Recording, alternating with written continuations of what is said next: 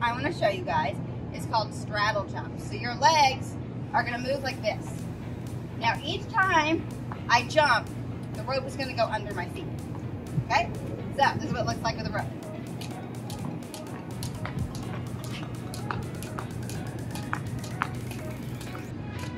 Cool. Here's another straddle jump you can do. Legs to side. Almost like you're doing a jumping jack. Now remember, to do these tricks, we need to be doing a single bounce, not a double bounce. You also can do this backwards.